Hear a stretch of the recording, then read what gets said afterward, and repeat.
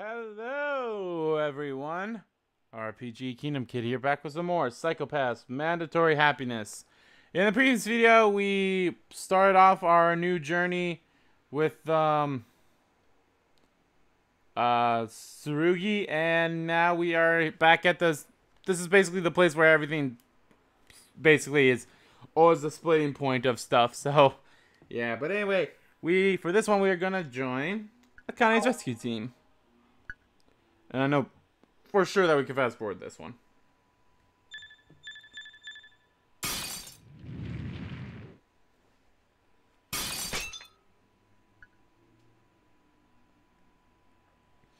Believe I pick up a metal plate and then assault.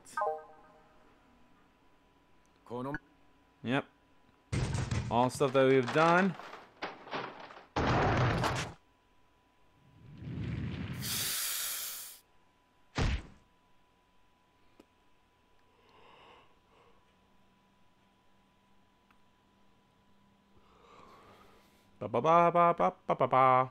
We advance.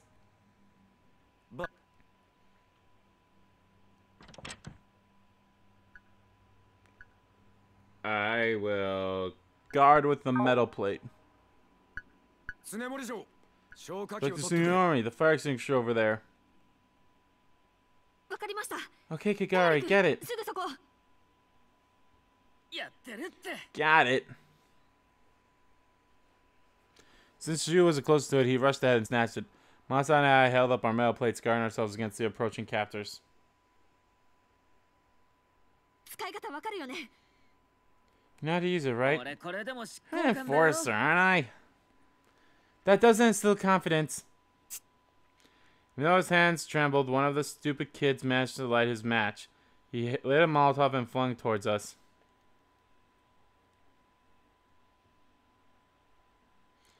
What kind of throw is that? Was he drunk? Still, he somehow managed to not hit any of the other captors.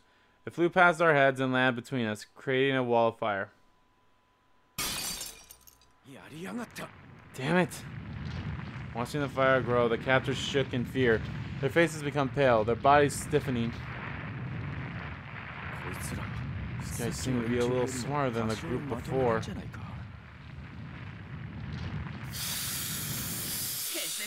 Taki, brace yourself!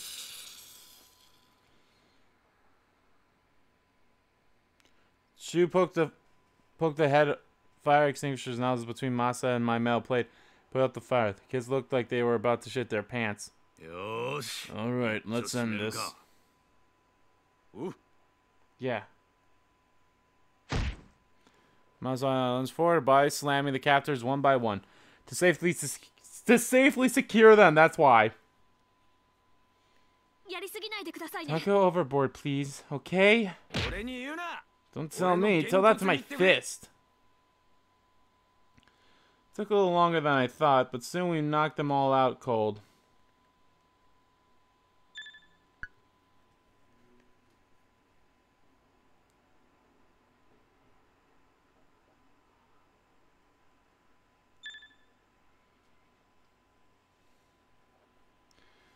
Keep it going.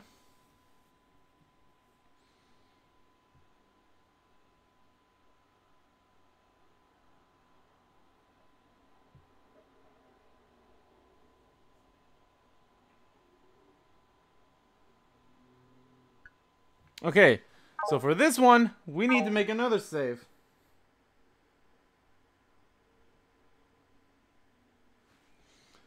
Save C. So I'm actually going to do the quote unquote second time you want to do this, which is just leads to a bad end. So I figure that's going to be shorter, so I'm just going to do that now. Just try to force your way through. I don't have time to deal with you punks. I charged head on. Tsurugi, what the hell? Woohoo, let's end this. Kagari, shit. Not the rest of you too.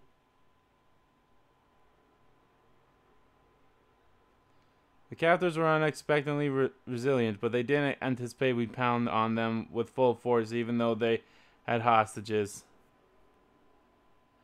Thanks to our swift actions, they couldn't use any of their Molotovs, and they didn't try to either. It seemed Heaven's Gate didn't screw up their heads too much after all. At any rate, we need to end this pronto. If we let it drag on, the criminal might hear all the commotion. Keep it down. We knocked the wind out of those punks, but behind them another captor stood, clutching something above his head. I looked up and saw...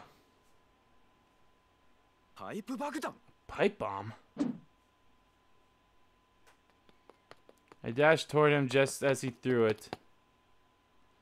All I could focus on was the handmade weapon of death coming right at me.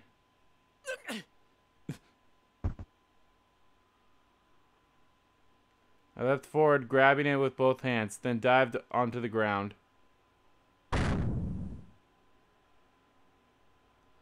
Did I make it in time? Tsurugi! Taku! Tsurugi! I wanted to reply with my usual joking, facetious self, but it was impossible. No words come out. Only my breath and moans could escape as blood spilled. Ah, fuck! Miss Kugatachi shook me, her lips pressed, her calm demeanor slowly fading. Then she reached for my hands, grabbing whatever was left of them. Holy damn! Tsurugi. Behind our Gami was pounding on the pipe bomb perp. He sure could fight. What moves he had. Such a badass. Tsurugi. Tsurugi, you fool. I ordered you to stay alive. Yeah, that's gonna be a little problem, Masa. Yeah, that was true. He's probably a fool. Guess this is it. At least I made it in time. At least everybody was safe. But I still have something I wish I could do. Yukari. Sorry, I can't find you anymore.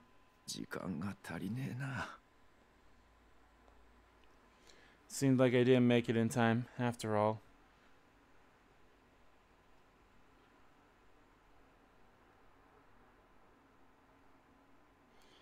Bad end, you suck. Okay. I guess I needed that for that picture there, or event. Alright, that was easy. That was also very short too, so...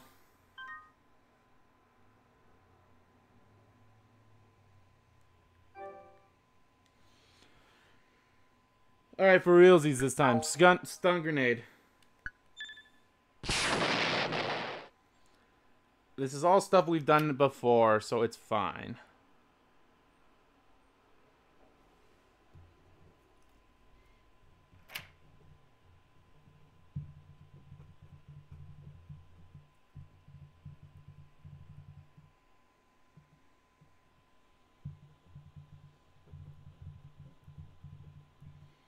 Woo! Just keep going. Just keep going.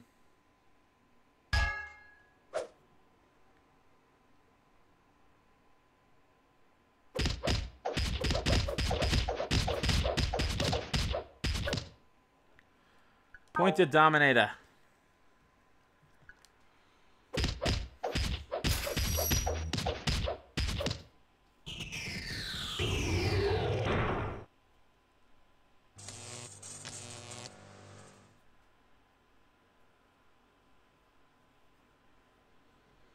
Boom.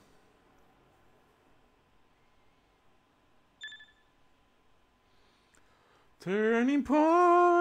Every now and then I get a little bit turning point. Every now and then I fall apart. And I need to know tonight. I already read your thing. You're gonna mention how it's like, well, you shouldn't unpack. Because we're probably gonna be back in the city within like a week or two.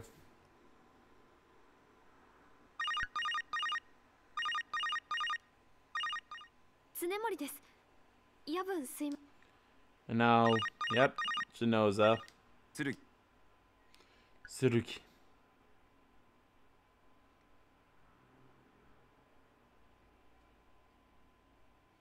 Blink, blink, blink, blink, blink, blink, blink, blink, blink, blink, blink, blink, blink. Not taking it.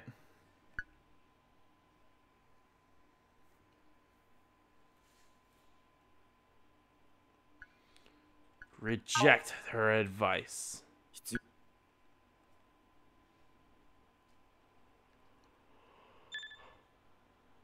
Oh, hey, I got my promotion here. Sweet. Sparring was great. That's what I thought as sweat ran down my skin.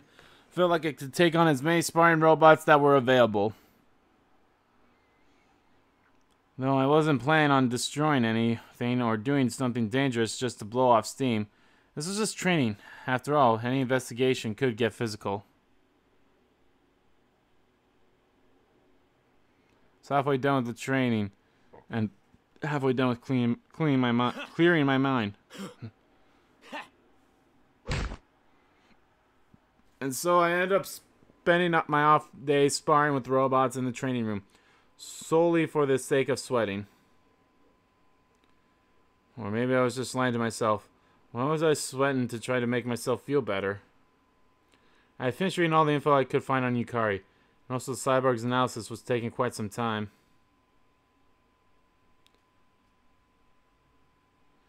Without receiving any news about the analysis this morning, I have been feeling a bit stressed. So maybe I just need to blow off some steam, sweating out my stress. Working out helped me drown out all the life's noises. Dodged the robot's right hook and landed a solid uppercut to its chin.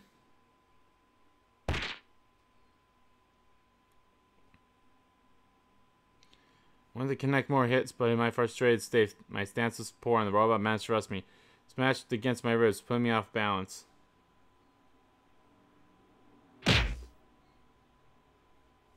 Then it swung its legs at me, so I ducked and grabbed its other leg. After bringing it down, I mounted it, hitting it several times until it stopped moving. Well done, Inspector Tsurugi. Masa. No, just call me by my name. So, Tsurugi, looks like you've been working on those muscles.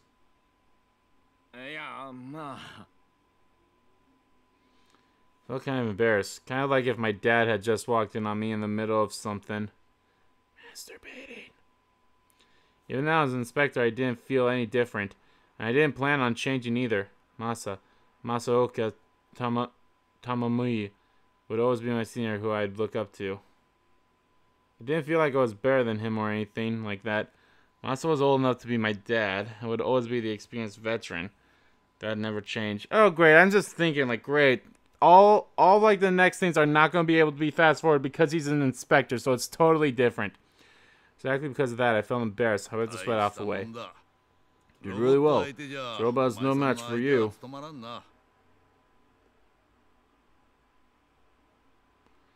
Standing with his feet firmly on the ground, Masa looked like a martial artist from the past.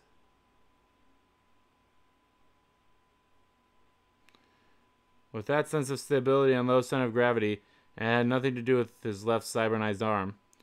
I'd heard that Masa was known for his fighting prowess. Back in the days when there were many physical detectives, he was a warrior with countless fights under his belt.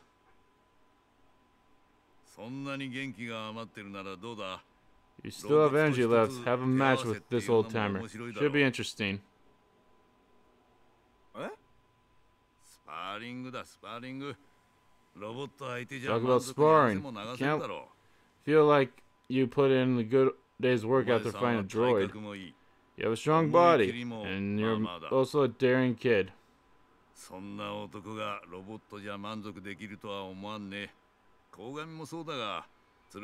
sure if a robot can satisfy a man like you. Gami's just the same. Tsurugi, you're up there with him too. No, but... I was a little hesitant. It's true that I was fit. Masa was strong too, but I was heavier due to my training. And taller as well. First glance, it seemed like I had a better shot at winning. If If I made a mistake, it could prove this disastrous, but what else is there to worry about? Are you scared of fighting an actual human?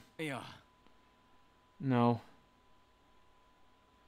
I was only looking out for him. At least that's what I thought. With my weight on full tackle would be tough to handle, even an experienced former detective. But since he had such a challenge, I wasn't planning on backing down. No,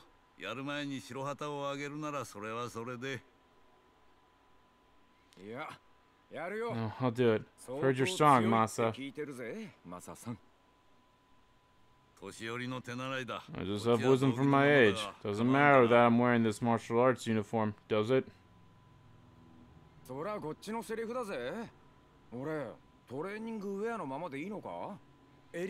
the one saying that. I'm in my training wear, and I'm not wearing a top.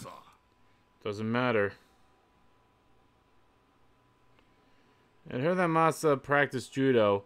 Just like in any other fight, your opponent's clothed in judo, and you practice grappling techniques based on that fact. If one's clothes is caught, there's no escape. Of course, there's numerous moves in wrestling that follow that same strategy. But I wasn't wearing clothes that could be grabbed. My training wear was the compression type, fitted my body. His clothes grabbing advantage as a practitioner of judo had all but vanished. Grappling and hitting joints is allowed. Match ends when someone taps out. In the back of the head, spine, and between the cheeks is not allowed.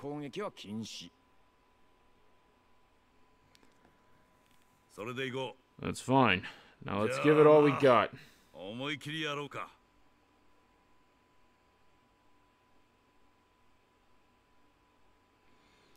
Both of us put our fingerless gloves on. Alright, let's do this.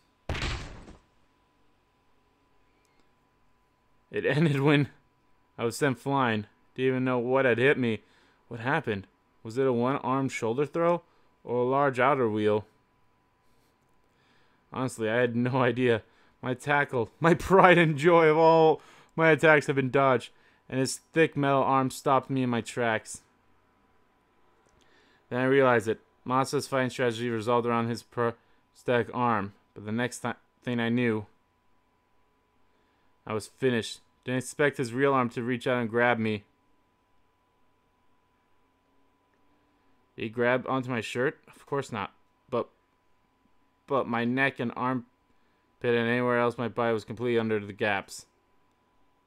When I came to, I found myself gazing at the ceiling, my body lying stiff on the floor in the training room.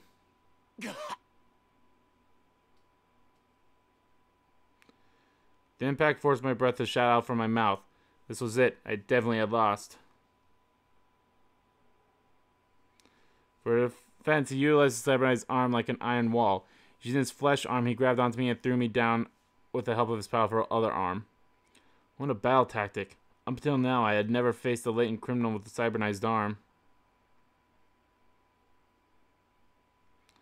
I felt ashamed for myself for assuming that I had the advantage because my clothes couldn't be grabbed. Cybernized arm was truly a part of Masa. He had undoubtedly used it to his fullest potential. 1 point for me. Unless the rules are different. At this rate, I'll put you in a hold. What do you think?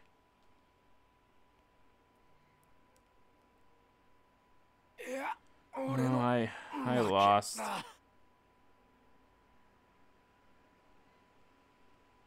I lost. Not only was my vision blurry, but I was unable to move after being thrown on the floor. The effects of that impact continued to linger. When I tried to get up, I had to stagger to my feet. It was like I had received a one-hit KO. Knockout. Excuse me, I abbreviated it. It was a crushing defeat, or actually, to my surprise, it felt like a huge weight had been lifted from my shoulders. Being thrown onto the floor by Masa, and feeling a bit out of sorts, brought me to a greater rush than sparring with a robot. When I was sparring with the robots, I still had thought about those things, Yukari and the cyborg, but now I knew better. See, that impact just now blew away everything and cleared things up for me. You think you lost because you hesitated? Look here. Your movements are too stiff. You won't be able to keep up with Kagami, but if you fight Kagari, you'd probably be able to keep up. I mean, I was fine when we done our hangouts together. No matter what, always give it everything you've got. And try to be fluid, so you're able to change and make adjustments on the go. Oh, your face looks a lot less tense. Seemed stressed when you were sparring with the robot. But now you seem more at ease. Finally, there's that focus. Yes, sorry, Masa. But if you're willing to... Sure, one more match. And I'm on the floor again. Fuck. Before that, I'd like to wear a judo uniform too. Oh. Masa, please teach me your style of judo. I don't know much, so no matter how much I try, I won't be able to win. Then why do it, you little shit? I see. Alright. You know that tempering a sword quickly makes a dull blade, right? But at least I can try. Exactly. I tried doing what I could. This and that. The moves he had just done as well. As I bowed, I thanked him deeply from the bottom of my heart. Get rid of the formalities. That's right. Always try and do what you can, just as you said. You want to learn judo? Well, I won't use my full strength, but still not going to be easy. You little shit. I don't want anything else. That's a good answer. Alright, prepare yourself. You have a long night of practice ahead of you. For today, we'll cover all moves for the first degree black belt, or actually the second degree too. Give me everything you got, Tsurugi. Yes. I'll do it. I will. If I only learn a little, I'll do my best to make myself better. Work it, baby, makes us stronger. Again and again. I'd always be all in for Yukari, for sparring, for everything else I had to do. Man of stone. Work it, makes us do it better. This makes us stronger. We're gonna keep going until Takuma Tsurugi. So there's only one tip left. One tip left. Is there? Let me actually double check to be sure. I need you right now. Yes, there's that one.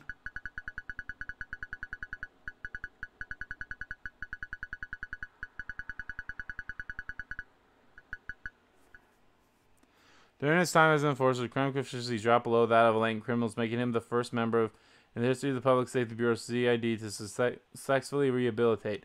In addition, he showed an aptitude to become an inspector and was promoted due to the rare circumstances. His flexibility and compassionate nature was overpowering that it may have contributed to his improved psychopath.